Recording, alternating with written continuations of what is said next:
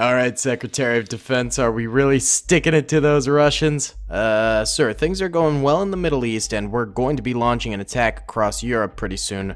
But the Russians have a convoy headed here. What was that? The Russians landed a massive tank column and convoy in Virginia. We don't know how they got past everything and landed there, but now they're driving this way towards the White House into Washington, D.C. Oh no. Yes, sir, we should probably call the Rangers over, but it'll take time for them to get here. Arm the police units around the city. Get them in a defensive perimeter around the White House, and block off all traffic, take all the civilians in that traffic, and hide them in the White House bunker. Well, sir, the problem is that the Russians have hidden agents within our civilians right now. If we start pulling people off the streets, we could have Russians inside the White House. That's obviously a big no-no. Alright, block off the civilians. We need to hold out as far away from the main steps as possible and give us time to prepare defenses over here. Yes, Mr. President, it'll be done. What's up, gamers? It's me, Daily Tactics here, and Washington, D.C. is turning into a war zone. We have had a battle with Russia and the United States going on for the past few Call to Arms episodes, and that has mainly taken place in the Middle East. However, now it's coming to the U.S. home front here. So we have a block of Washington, D.C. that actually leads up to the White House here that the Russians are sending a convoy through. They landed this convoy somewhere in Virginia or something like that and have just been hauling butt this way, fighting battles until they got to this point. They have additionally gone ahead and flooded the streets with Russians who are disguised as American civilians, and they are just now taking out their weapons to take on the police forces, because the police were tipped off about this convoy and about the Russians hiding in the crowds. There's also vehicles filled to the brim with Russian soldiers and things like that that are going to hop out. The police have most of the roads barricaded, but you know, those barricades are just police cars. Tanks can roll over those bad Larrys. But the police do need to hold out until the Rangers get there. So the Rangers are coming in on these Humvees, as well as these, what are these called? M1A2s. I was going to say M2A1s. So they're coming in on these M1A2s from two different angles, and they're going to be converging this away. It should be really, really cool. I think it'll be a sick battle. I hope you guys enjoy. Be sure to comment down below what you think of this battle. Subscribe if you haven't already, and be sure to smash that like button, boys. Let's get it going here. Alright, fellers, let's go ahead in slow-mo here and press start. And let's check out what goes down. So the Russians begin to open fire on the police forces in Washington, D.C. They start getting out of their cars and things like that to begin this battle. The police are fighting back. They were semi-prepared for this, at least to some degree. But it's going to be a tough battle, man. It is mainly a surprise attack. Not to mention the White House is at stake here. So the police are going to be pretty nervous, I'd assume. This is probably the biggest moment of their entire career, and they're gonna give it their all here. We got SWAT team in here. Additionally, basically, most of the local forces have come out here. We have to understand, though, that this is likely not the only city block where a battle like this is going on. The Russians have probably sent soldiers to many, many different city blocks within Washington, D.C. So, the civilian disguised soldiers are getting into it at the end of there. Meanwhile, the main Russian forces are just starting to mobilize, coming out of their troop carriers here and beginning their attack. We also have some T-90s and T-80s in the streets here for the Russians, beginning to run over some civilian vehicles, blow them sky high. Oh, no! Oh, geez, American tank right there getting absolutely decimated. A second one coming in here. Hopefully this one can do better than that one, because that one just got blown to smithereens, man. Not a good look. Not a good look at all. Here comes some U.S. Ranger infantry coming in hot, though. This tank is now using the other tank as a bit of a shield. It's firing its machine gun on top as much as it can and preparing its main cannon to fire. It does get a shot off right there. Looks like it hit this T-90, but no kill, I don't think. Nope, no kill at all. This thing is still alive, so these two tanks are going to square off. Oh, no, this one seems very distracted. It doesn't seem to be aiming at the M1 Abrams at all. Oh, it does rotate around and takes another shot at this M1 Abrams. I think the M1 Abrams tanked it, maybe not. Looks like it hit the engine and the Abrams is beginning to burn. Not a good look. I think that Abrams is dead, is it? It is, and out goes the tank crew running out of that thing, gonna join the infantry battle. Not good at all, dude. The Russians have tank advantage on the battlefield now. Here's the T-80 backing up, actually, into the residential district this way. We do have an Abrams over here that could potentially take it out if it notices it. There's also some Humvees coming forward to try and help out El Presidente over here. Here we go. Some good news over this way as the SWAT team and police forces begin to move through the crowds here. They are taking out the Russians, and the Russians are actually retreating back a good bit here. They are losing ground to the American police forces here. Good on you, boys. Nice job. Let's take back America here. One Russian at a time. Let's get it. Let's get it. Of course, this entire situation is very, very unrealistic. I mean, World War III, I don't want to speak too soon, but I'm hoping it is very far away and, won't happen in any of our lifetimes. That would be great. Obviously, we don't want something like this happening. That would be tragic. But on top of it being very, very hopefully far away, I don't think this is very actually realistic, because let's be completely honest here, the Russians wouldn't be able to land such a large invasion force into America and just stroll up to the White House gates. But for the sake of, a fun video, that's what we're doing here.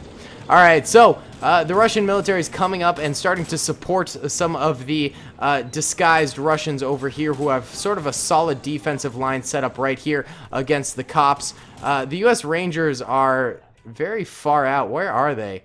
These are some civilians, actual civilians who ran away. This Humvee seems to be broken down. No, it's perfectly fine. It just never came forward. Are you broken? Can you not move? There we go. Alright, we'll move that forward. This one got stuck. I guess we'll just empty out all of the troopers from it, I suppose. Yeah, just get out of that. This one also got stuck. Okay, the Rangers, their navigation skills are not on point, man. The Ranger navigation is doing really, really badly, man. It's not good. It's not good at all. There's also Humvees back here who, like, skirted to the back lines, but now they're not doing anything, so we'll just drop the infantry off here. Here's the Abrams, which is skirting all the way around the flank and going this way. Dude, what? Alright, you know what? Let's go into normal speed here. The vehicles in this are not helpful. And in fact, the U.S. military here, the Army Rangers, some of the most elite units in the U.S. military, are doing extremely poor jobs right now. It seems like the SWAT team and local police are doing more than the military. The military is totally out of whack here, and the police forces seem to actually be taking the fight to the Russians and managing to do a lot more damage than the military. Oh no! Oh, look at this BA Russian here with his light machine gun just firing off. He doesn't end up going down, but he did a lot for the cause, comrade. Good job. Hurrah! Hurrah! Yes. Huzzah! Lovely job there, Russian chap. That was British. And bad British. I love reading comments of people trying to say my accent's terrible. You guys know I'm aware. I am aware. I cannot do accents. I can't even do a Boston accent. And I was born here, and I've been raised here for 20 years. 21 years. And I can't do a Boston accent. Let's go down to the Packy. Let's get a couple of beers at the Packy and then hit Dunkin'. Get a nice ice coolada. I can't do it. I can't do it, man. I cannot do a Boston accent for the life of me. I'll try the classic. Pack the car and have it yad. Then head to the Packy. Take the green line over to the Packy. Take the commuter rail back. You know, the commuter rail's way nicer than the green line, eh? I can't do it. I can't do it, dude. I'm so trash at my Boston accent. Oh, man. All right. The Russian forces and the American forces here are at a bit of a stalemate straight down the middle of this Washington, D.C. street here. They are just firing off at each other and, you know, getting a kill here or there. But for the most part, they're at an impasse. They are stuck. By the way, you guys might notice that this isn't the same sort of quality of mod as the Call to Arms video game. This is actually the Call of Duty mod. I think it's called like Call of Duty Modern Warfare mod, and it basically takes assets from all three of the Call of Duty Modern Warfare games. Call of Duty, Modern Warfare 2, and Modern Warfare 3. They don't include the newest Modern Warfare, but I don't think they could get access to those assets. But it takes assets from those three COD games and puts them into Men of War Assault Squad 2 and a bunch of vehicles and stuff like that. I think it also takes some assets from the Red Rising mod and stuff. Maybe. I think. That's just a guess, but I don't know if that's actually true. Correct me if I'm wrong. But yeah, it takes stuff from those places and puts them into Men of War. And there's a sweet, obviously, White House map for it. So I thought we'd do a little trilogy within our World War III, you know, videos where we do this White House map. So this is sort of the initial Russian landing into Washington, D.C. Then the next episode will be some sort of a siege at the White House. And then depending on that, how that goes, the Americans will either try and retake the White House or they will push back the Russians and retake Washington, D.C. if they manage to hold the White House. So that's sort of the plan for this. You know, obviously susceptible to a lot of change depending on how things end up going and how things go here and whatnot. But, you know, I think it's kind of a fun idea, you know? How did this T-80 get back here? Dude, the Russian tanks are like wild, man. What? I never noticed the Russian tank was all the way back here. What's it firing at? Destroyed a Humvee. That's like firing at this building? Dude, what? Wait. We've also got Rangers just hanging out over here. Hanging out at the diner, Joe's Diner. What are you guys doing over here? Come on back to the battlefield, fellers. Can you not get back? Wait. Is it all blockaded? No, you can go that way. Yeah. And then we got these Rangers over here. Oh, no, these are just civilians. Yeah, those are just civilians. You guys can do whatever the heck you want. There's no requirement for you guys to go to war. It's just the Rangers, man. They need to help out a little bit. Come on. I can't believe that T-80's right there. That's insane, actually. Oh, he's trying to hit the cop cars right here. Oh, and there's actually a couple of Rangers right here who did manage to flank around, but are now sort of stuck right there. Man, Russian vehicles are whack. Absolutely whack. Okay, what do we got here? This is actually a Ranger. How did he get in the middle here? He is really stuck here amongst a lot of Russians. Ooh, he ends up going down. He does get a grenade off before he dies. Ooh! That actually killed a few Russians because it hit the van and then blew them up. Whoa! Alright, the police force here actually did end up going down for the most part. We have a few Rangers over this way who are sort of on the flank. And then we've got some police forces and a couple of Rangers over here. So the Russians have almost got this place on lock. I'm going to help out the Americans a little bit. You know, I'm American. Got to help my own people out. I did not help. In fact, that was pretty bad. Hop out of that police car, mate. You got to fight for the motherland here. All we have is a pistol. We've got a pistol against a T-80. Nope, nothing good happened with that. What we got in here? That's just a random civilian. More random civilians. You're not gonna do well. I mean, we got these three Rangers. We can push them through. But for the most part here, man, I think this DC alleyway has fallen. And the next step will be for the Russians to go up against the White House itself, and we will have an entire battle for the White House here. My goodness!